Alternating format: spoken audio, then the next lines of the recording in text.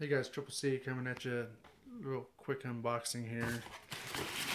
Package in the middle of the day, and as you see, we got some Troy Battle Mags. So we got 5 of these. Kind of on a magazine hunt right now. They're not bad for the money. I think it's $7.99. But they're still not like a mag pull. The followers, I'm a follower snob, and I'll roll a picture in at the end of the video of what I mean by the followers ain't near as good.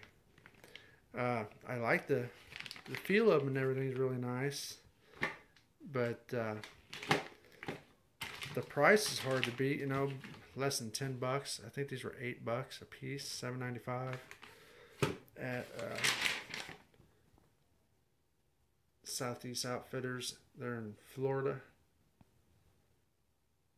I don't know, somewhere down there by Jack or somewhere. But yeah, 5 of them for $39.75. So shipping $8.55. Less than $50 for 5 mags shipped to my house. So not too bad. I'm not knocking them, but like I say, the followers aren't as smooth as the Hex Mag and the P Mag. The Hex Mag's pretty damn good. The P Mag is pretty good. I mean, like Bad Billy said, I mean, the P Mag is probably the mag to beat. I mean, you can't hardly beat it, but the Hex Mag's pretty damn good, I guarantee you.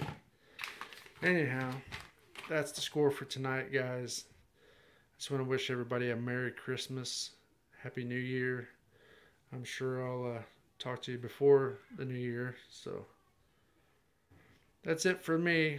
You guys take care of yourselves. Have a great holiday weekend, and we'll catch you guys later.